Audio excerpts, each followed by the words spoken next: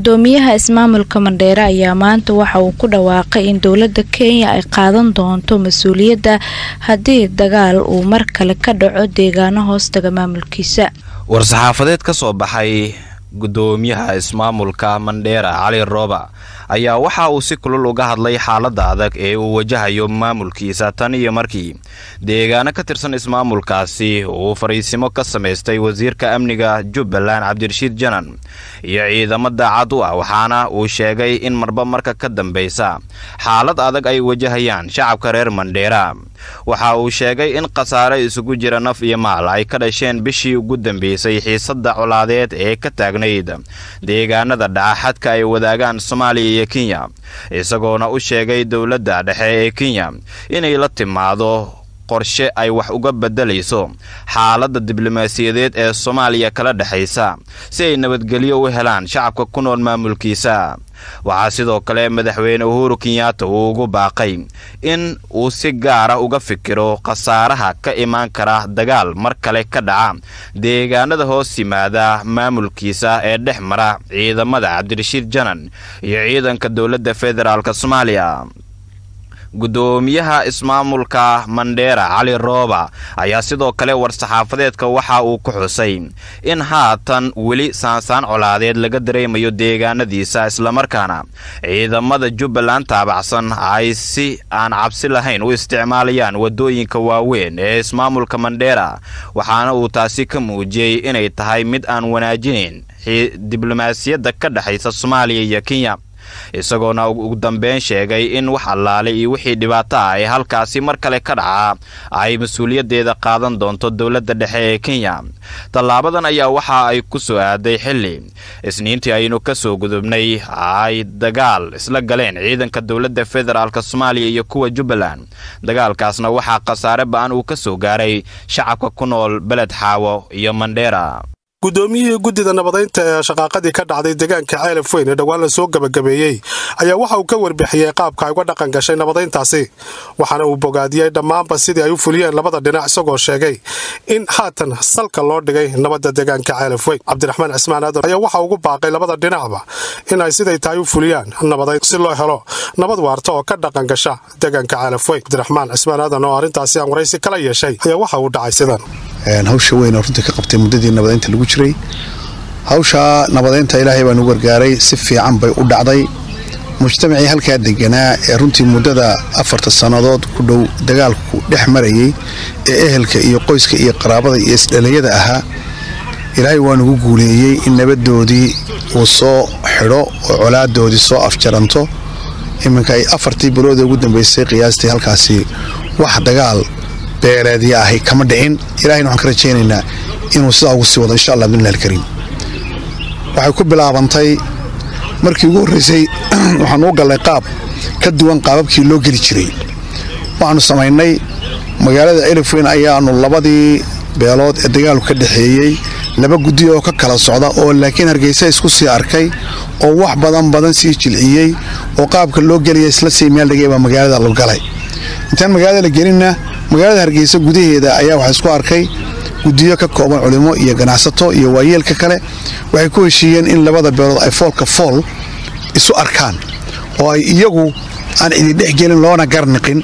arrinta badankeedana ku dhameeyeen tasaamux iyo laysu tanaasulo. dabadeetana kulamo badan halkan lagu qabtay waxa ka dhashay in waayeelkii kale loo yeedho ee labada reer ilaa loo yeedhay madax dhaqameedkoodii oo la isla waafaqay. halka markay mareysay waxa la isla qaatay cid kasta oo ay nabaddu ku xidhmaysay in loo yeedho. waxa ka mid ahaa xubno u xidhnaa markaa xukuumadda. waxay noqotay in la soo daayo. xukuumaddu way nagala hawlgashay, wasiirka arrimaha gudaha iyo madaxweynuhuba si degdeg ah loo soo daayay oo xubno aad ugu muhiim ah nabadda runtii laantoodna ay xidhanteen sida labada dareensan reer Ceelafweyn. dabadeetana way soo wada raacnay labada dhinac ee magaalada ayaa qolba dhinaceedii tagtay way ka hawlgashay in marka inamadii hubka sitay ee rasaasta ridayay lagu qanciyo in rasaasta joojiyaan. taasi waxay nagu qaadatay muddo wiiga. 4 cisho hore way yara dabacday, dhulka la dhigay, deedna kulamaan isugu nimi. dib baa loo ballan la yiri inta harina la dhameystiro kulanka ma dambeynta la soo yimaado. 10 cisho markii uu socotay waan kulankii ugu dambeeyay soo nimi. waxaa la gartay waxa la kala doortay ma iminka iclaanka kaga dhawaaqna magaalada Elfweyn mise horta deegaanadii baan soo maraa halka waxaan ku qaadanay inaan deegaamadii oo dhan soo marno oo qolo waliba deegaanka ay lahayd nabadda ka soo dhacayso sidaas qolo waliba gawaadhideeda ku kaxaysatay oo deegaanadoodii soo martay oo ay la fariisatay inamadii hubka sitay odayaashii waayeelka hogaamiyayaashii dagaalka maamulayay intaba waxa lagu soo wada qancay oo beel waliba gaarkeeda waayeelkeeda iyo culimadeeda iyo ganacsatadeeda iyo inamadii rasaasista iyo lagu wada qancay in nabadil hadii la helayo ay tahay lama huraan kulli colaad walba nabad ba ka dambaysa halkaas ay ka soo guntay nabadda ugu horeysa ee magaalada Elfweyn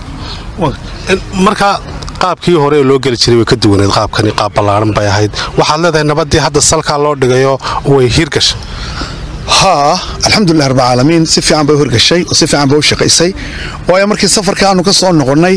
magaalada Elfweyn gudaheeda ayaa guddi la soo xulay qolo waliba 20 xubnood oo muhiim ah oo kama kacda bay soo xushay bil wax ka badan baa la fadhiyay saan qiyaasay bil kama yarayn wax walba waa la faguray saldhigna waxaan uga dhignay kulanka inuu ahaado mid isdhimrin iyo isaamaxaad iyo isu dulqaadasho iyo isu tanaasul ku dhisan kuma dhisnayn garnaqsi cidimay dhex fadhiyeen oo maxaa tirahdeen idinku maxaa ka tirahdeen jawaaboodna go'aan lagama soo saareen wax badan marka la yara akro qola marka dib tanaasul soo war waxa inaga daayo annaga ka tanaasulay tii kale inoo wada runtiina hoggaan fiican oo aad u shaqeeyo madax dhaqameedii aday jeefafka ahaan lahayd yaday suldaanka boqorka ahaan lahayd yaday waayeel kale ahaan lahaydba waxa laga sinaa in nabadda salka loo dhigo oo wax kasta oo ka hor imanaya la liqo tiibaan alxamdulillaah rabbil caalamiin noo horgeliyay maadaama gudoomiyihii tahay arinta uga mahad celinaysaa gacan idinka siisay mabeelaha ma xukuumadda yaa idinka gacan ugu horeyn waxaan uga mahad celinayaa Allah subhanahu wa ta'ala noo fududeeyay oo noo horgeliyay waayo waxaan ilaahay doonin idina ma sameyn karto taasi waa takoowaad ma hadda maanta ilaahay bas kale ma hadda labaad waxaan naqayaa xukuumadda maanta joogta ee madaxweynaha Muuse Biixi oo runtii dhaqaale ahaan naga saaciday intii kharash socotay kharashkeedii siyaasad ahaan aan lug nagu yeelan oo markii hore madaxweynaha ka codsanay in aanu siyaasad ahaan wasiiradiisa iyo maamulkiisa toona aan nagu soo faragelinay isu kaayadaayaan tiina wuu fuliyay aad iyo aad baan uga mahadnaqayaa xukuumadda waxaan aad iyo aad kale uga mahadnaqayaa beelaha ay ka soo kala jeedaan labada reer oo yana runtii nabadda si daacad uga shaqeeyay qol walba cadaadis saaray si ay nabadda u qaadan lahaayeen waxa kale oo mahadnaq mudan madax dhaqameedkii labada reer runtii oo si aan leex lahayn uga shaqeeyay in nabaddaas hirgasho iyo ergooyinkii goobta fadhiya tanaasulka sameeyay iyo si guud labada beelood oo nabadda si niyad u qaatay iyo deegaanka guud ahaan Elfweyn oo yana runtii kula shaqeynaya dhamaantood waxaan kale oo mahadnaqayaa saxaafadda runtii oo ku dadaalay inay intii ay karayaan war wanaagsan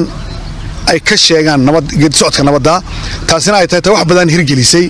oo marka wanaag laga soo sheego waa lagu heshiinaya waa dhowdahay dadku way waafaqsan yihiin waa la isdhex marayaa kaliba fara badan ka soo duubay wax badan bay qabteen iyagana aad iyo aad baan runtii uga mahadnaqayaa cid alaali cidii gacan ka geysatana waan u mahadnaqayaa gudoomiye maxaad fariin u diri lahayd dadka dhalinyarta ah ee inta badan ku sugan deegaamada miyiga ee wacyigelintu gaarin dadkaas maxaad fariin u diri lahayd waad maasan tahay walaal waxaan u diri lahaa war nabad iyo colaadii maanta waa kala garanaysaa farqiga inta isu jiraan nabadi markay timaado horumar baa yimaada iminka waxaanu ka soo noqonay Elfweyn 10 cisho muddo ka sugan baan ka sokeeyay waxa xukuumaddu u dirtay 5 wasaaradood oo adeega bulshada bixiya 5 wasaaradood waxay soo mareen dhammaan deegaanadii wax ka dhaceen waxay soo ururiyeen qiimeyn dhab ah qorshe wuxuu yahay in weegan la president gareeyo wasiirada loo president gareeyo madaxweynaha la gaarsiiyo wax qabad baa ka soo baxaya wax qabadka inay u diyaar garoobaan oo say qayb uga qaadan lahaayeen u diyaar garoobaan oo horumarka u maali lahaayeen 4 sanadood iyagu isku mashquulsanaayeen gobolada iyo degmooyinka kale waxa ku mashquulsanay horumar sida ay u laban laabi lahaayeen u soo gaarsiin lahaayeen dhalinyarada qoryaasita aan ugu baaqaya oo fariintan u diraya ay tahay nabadii halkeedii ka sii xijiya wanaag badan baa imanaya nicma imanaysa barwaaqa imanaysa xukuumaduna xoog bay focuska u saartay waxaan ka rajaynaynaa insha Allah xukuumaddu inay si degdeg ah wax qabad dhab ah meesha uga muuqato si ay diideeladu dadku u sii korodho nabaduna si xoogaysato insha Allah min karim ugu dambeyntii gudoomiye maxay ku kala duwan yihiin qaabkii hore loo gali jiray nabadeyntan iyo tii hore horta qaabkii hore ee nabadeynta loo gali jiray runtii xukuumadaha wadi jiray ergooyin bay xulan jireen toos baa loo tegi jiray caasimada degmada Elfweyna ergooyin baa la xuli jiray waa la isu dhaarin jiray nabad garnaqsi kadib ayaa nabad la xiri jiray dabadeedna ergooyinka la dhaarin jiray mada fuliya loo oran jiray waxa kaga duwan tahay waxa yaraa marka in la gaaro deegaanadii miyiga xabadu ka socotay dadkii aan nabadda u qurqursamayn ee markaa xabadda haystay ee miyiga joogay nabad lagama soo xiri jirin inta badan ergooyinka iyo waayeelka reerka ayaa nabadda ka xiri jiray dabadeedna qaar badan baa oran jiray haday doon anigu nabadba ma xidhin qaar baa oran jiray aniga ma daarine adarada dhaartay waana fikir runtii khaldan waxay nabadda sida loo sugo la qaataaba ahayd laakiin godoolooyinkeedu waa kuwii soo baxayo in badan ay iska dabatimi imika tan waxay laakiin grassroots dhulkii wax laga soo bilaabay xididadii hoose ayaa laga soo bilaabay ilaahayna waan ugu guuleeyay